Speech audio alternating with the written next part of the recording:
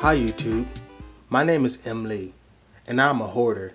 Psych, now I'm just playing. But it does feel like that sometimes when I look at my freaking closet and I see just a wall and a full shelf full of just boxes. This is my collections video, and this is a collections video of mostly electronic boxes I collected throughout the years and stuff like that. I have a bad habit. I don't know if it's a bad habit actually, because it's always good to keep your boxes to certain electronics. Like for example, your TV. I recommend you never getting rid of your TV box, because if something's wrong with it and you want to send it back to the store or back to the manufacturer, you can't if you do not got the box. It don't matter if it's strictly 110% their fault. You can't send anything back as far as a TV, most indefinitely, if you don't have the box. So ever since that rule, I've been keeping a box to a lot of my stuff. As you can see, I got boxes inside of boxes inside of boxes. So I'm gonna try and go through this stuff as best as I can. For the record, I didn't get all this stuff at once like a lot of people think. When they come to my house, they look at all my stuff like, damn dude, you're rich, you got all this shit at once. No, I didn't. It took a lot of grinding, a lot of work, a lot of effort, a lot of patience, and a lot of tears. So kiss my ass. Anyways, yeah. I guess I start from the big daddy right here. This is officially like my 14th HD TV I purchased, or actually my 12th, I think, because I don't keep my TVs more than a year. I sell my TVs every 6 months to a year. This is the longest I ever had an HD TV, because this is my baby right here, the Sony Bravia 3D 46 inch. This bad boy is a beast.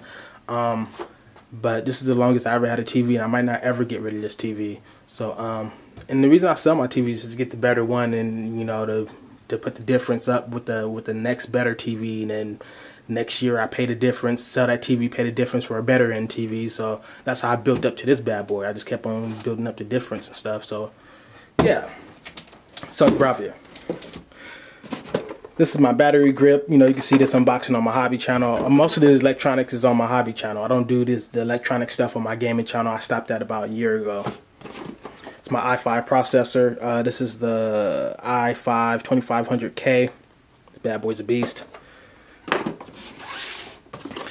This is my mat box to my shoulder rig I got a while back. Not a while back, but you know. This is my Black Widow power supply box. I had this ever since I first built my PC, and I upgraded parts, and I still got this power supply inside there, and it's still kicking, handling both my graphics cards, both my processor and all that stuff. And I got stuff inside of here. You know, this is where I keep all my little extra parts at.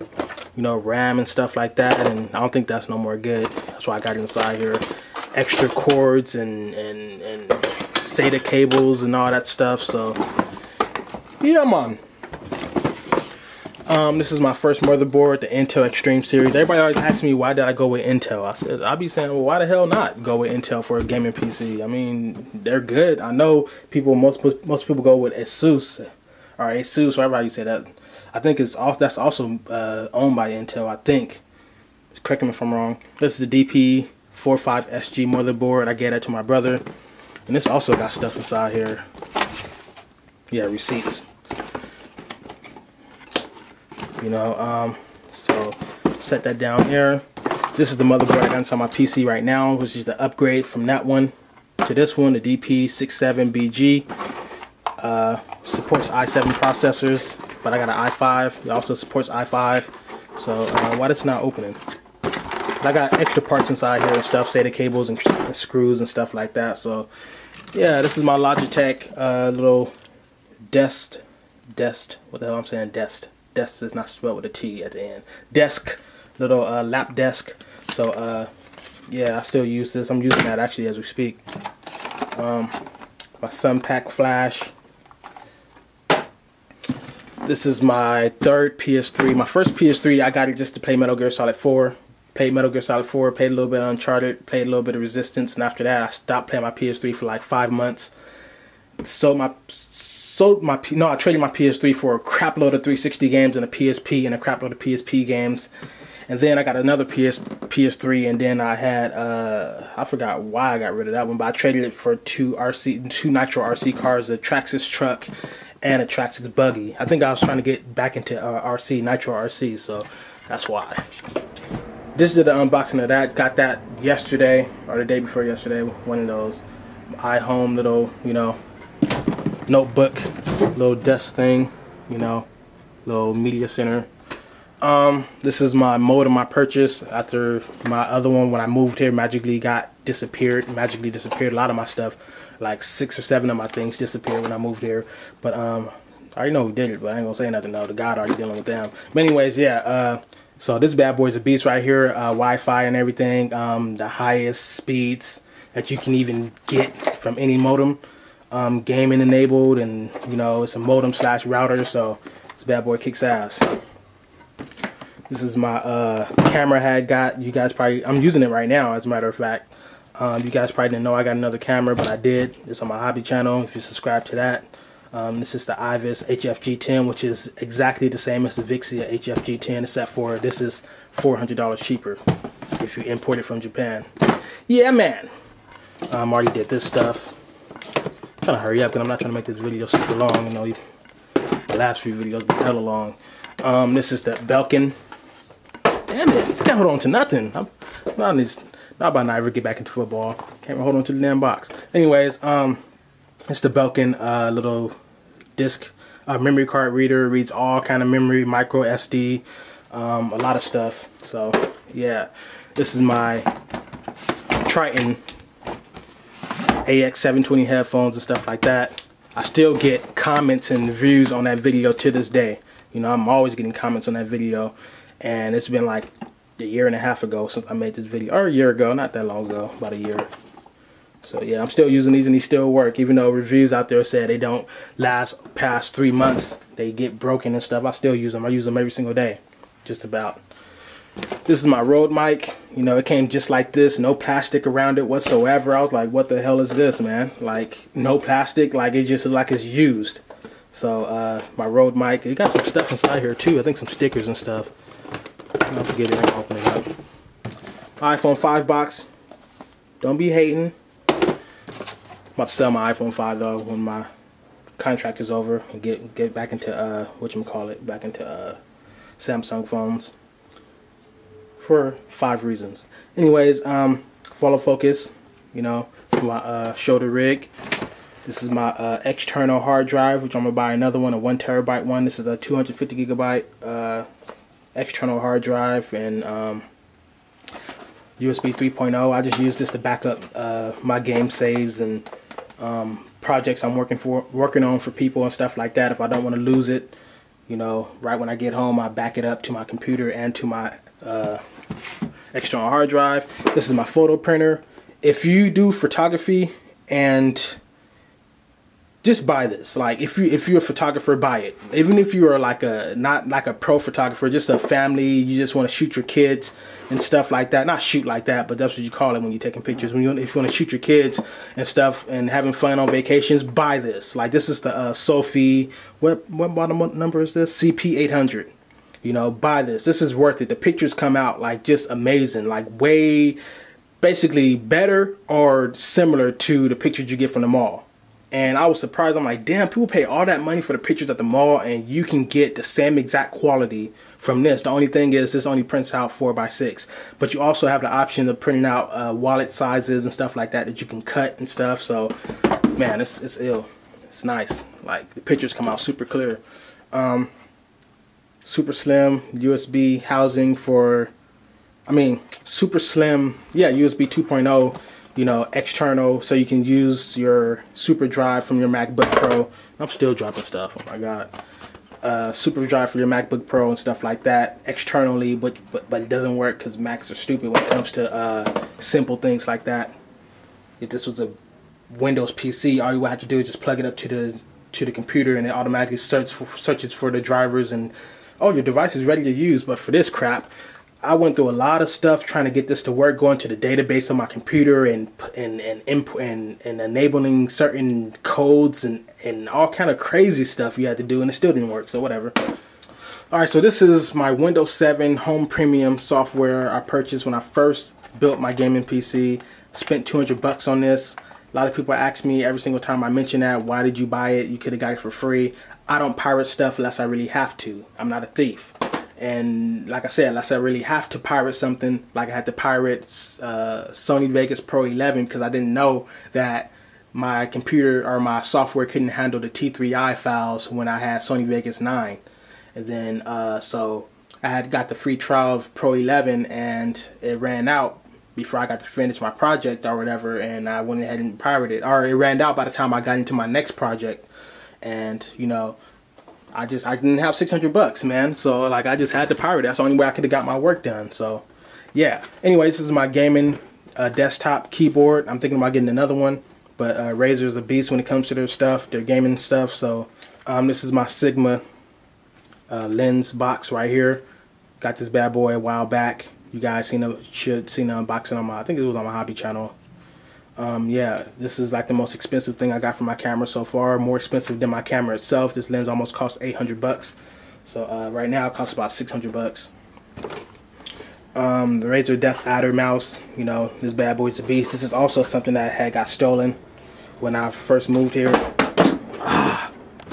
Or in the process of moving here. Damn it! Hold on to the box, Hirsch. It's kind of slick, that's why. Anyways, dang. So yeah, this is my baby right here. It's you know how sometimes you use something and you're scared to try something else because that one is just so good. That's what this mouse is like. I'm scared to try a different mouse because this bad boy is just so damn good and so smooth. So it's like, damn. This is RC car box I got for Christmas. You know, this is the one I got, not the nitro version, the electric version. It's a pretty good price. It's like 104 bucks on Amazon, and it's a real good RC car actually. Come with some aluminum parts, and it's rarely, you hardly ever see that when you buy a RC car, like the stock parts being aluminum. Usually you got to buy most of those parts separately. So here's my Canon box that my used T3i came inside, and you see more boxes inside this box. You got the iPhone 4 box right here.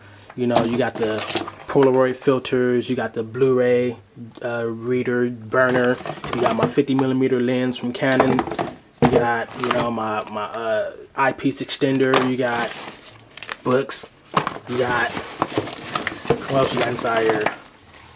What's this? Something lens hood, you know, what else? There's something else down here. My Fotiv battery, you know, for my T3i, you know, all kind of knick-knack stuff. My Xbox 360 Elite I bought about 4 years ago, you know, 4 or 5 years ago, you know, upgraded from my white 360. I was happy when I got this bad boy, man. So, yeah, inside here we got some stuff, I think some receipts, I don't know, just some gaming stuff, you know, some of my gaming stuff. Don't judge me. When I first bought a DS, my first time ever buying a DS, I did not know anything about R4, I didn't know what the hell it was.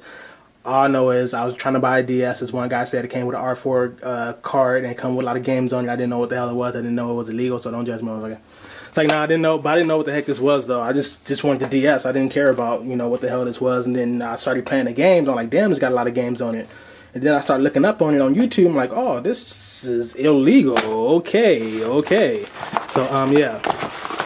Well, it's not illegal if you actually own the physical copies of the game, but 99% of people don't own the damn physical copies that be getting the R4 card and stuff like that. My 3DS box right here, you know, got some old parts inside there from my old DS's and stuff. I customized my DS. And this is my creative recreation box that my shoes came inside, and this also got some PC parts inside there, which I'm not going to really go through, but it got some, you know, sound cards and stuff, and USB cards, or, you know, extra USB stuff. And this is my MacBook Pro box I brought, or my MacBook Pro, but this is the box that came with it, of course. I got this on Amazon. I'm not on Amazon, but on Craigslist, you know. Real good buy. I got it for $800 and something. And down here, finish this video off. Got the Philips surround sound I purchased, upgraded from my old Philips surround sound I had for a while. You know, I come with a 3D Blu-ray player, which I don't ever use. I always use my PS3 anyway, so doesn't matter to me. And my Samsung 22-inch TV box, which I still got. I'm thinking about selling it for like 120 bucks. So, yeah, and this is my Fat Farm shoe box, which got my gaming receipts inside of it, you know. And if you say your boy ain't a gamer, then just made a disclaimer, because your boy's a motherfucking gamer. So this is all gaming receipts, man. It's like over like thousands. I wouldn't say thousands, I say hundreds, but leading up to like 1,000 something receipts. So this is ridiculous. Ever since like EB games and Game Crazies and stuff, and yeah. So yeah, man, I got a collections video on my gaming receipts too. So yeah, Days of Thunder, based off the movie. This is the RC track, and that's actually right there. Yeah, so still got I got this from the Goodwill. Oh yeah, I shop at the Goodwill. I'm not afraid to say. I'll tell you guys all day, every day. Yes, I shop at the thrift store. I go to the Goodwill every once in a while. Yes, I do. Now I ain't talking about for clothes. Hell no. I'm talking about for like this little stuff. This is another box with some PC stuff. Very highly recommended memory card right here. This bad boy is super expensive. The price is going down on these though, but SanDisk or SanDisk Extreme Pro memory cards, I'm telling you, worth it. An old power supply from a regular computer. This is another box that got stuff inside the box, within the box, within the box, within the box. Set this up here. So we got my 3D glasses, you know, boxes that came when I first got my TV. I was so happy. 3D glasses, boxes, my Zune, which I got stolen about almost a year ago, out of my car, some way, somehow, I don't know. They didn't steal nothing else but my Zune. Oh no, they ain't the Zune that got stolen. This is my old Zune. This is my old Zune box. Actually, no, this wasn't even mine. This is Zune I got for somebody else. This is my Zune that got stolen, my Zune HD, which I love. The Zune was super underrated because everybody trying to compare it to the iPod and stuff and the iPhone and all that. But the Zune was good, hella good, in my opinion. Radeon 5770s, both my graphics card boxes right here. You know, super overpowered graphics cards. You know, these graphics cards still stand the test of time, and people try and make reasons why the 5770s aren't good no more because they're so old. But tell me why I'm playing games like Battlefield at max settings with both of these in Crossfire, getting 65 frames per second. Games like Far Cry 3 getting 45 frames per second on high, not ultra, but hey, even high with some. How old are these graphics cards? I got these are like old. These are, telling you, you know. So, and this is the box with my PS Vita stuff. So, yeah, you know, this is when I first got my PS Vita. You know, I was happy. The headphones box and stuff like that. So, yeah, man, PS Vita box right there. So, yeah, that said, I get to clean all the stuff up while you guys get to watch the video and just enjoy the time it takes for it to go from here to your eyes, which is in no time for you guys, but for me it's like 5 or 6 hours. I gotta clean all the stuff up, edit, and then render it and upload, and that takes time. That said, man, it's been your boy Noob Saii about the Universal Gamer, and I'm out of here. Peace.